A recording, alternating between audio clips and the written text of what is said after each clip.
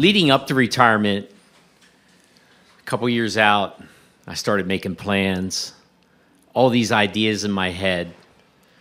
When I retire, I'm going to do this, I'm going to do that. And a lot of these things I was going to do with my dog. It never dawned on me that Chowder was actually getting old. He had always been the pinnacle of health. The vet said to me one time, he said, "Your dog's a stud." Yeah, he was. He was muscular and just beautiful.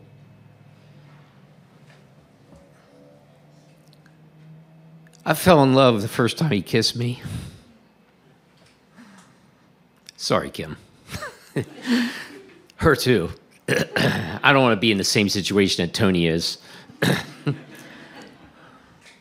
So I was going to go fishing, and I actually put pause on some of the things I did. I didn't go fishing as much. I didn't go hiking as much because when I retired, I was going to do these things. About a week before I retired, Chowder got sick.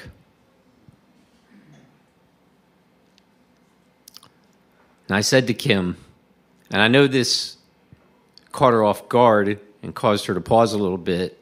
I said, "I think he's dying." Because he lost some muscle mass too. So I took him to the vet. And the vet has this magic pill that lasts for a while. But they tell you when it stops working, it stops working. So whatever this medicine is, I gave it to Chowder. And he was great. On Friday, he went out for a walk with my wife, just like normal.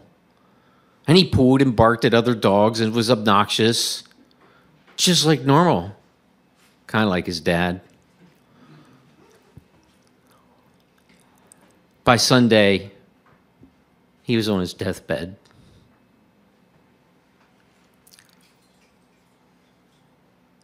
Monday, he had him put down. And Tuesday, I retired.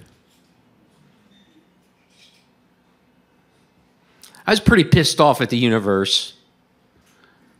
But you know, the universe didn't push pause on my life. I did. And I had the control to push play. Makes it sound like an old Walkman. Some of you don't even know what I'm talking about. So I've been pushing play.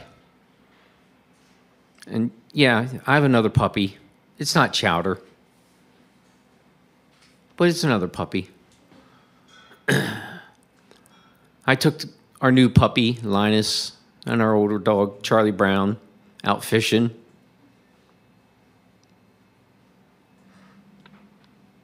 I took Chowder, too. 3 of us went in. 3 dogs. 2 of us came out.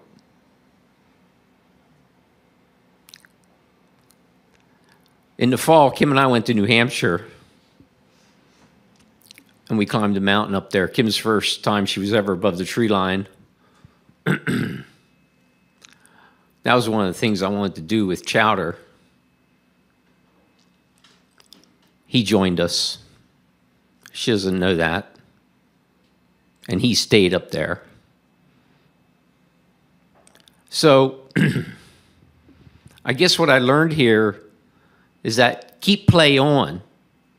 It's too easy to push pause and then to justify it. I had all the best reasons not to go fishing. No longer. So play is on, and that's the way I'm living my life.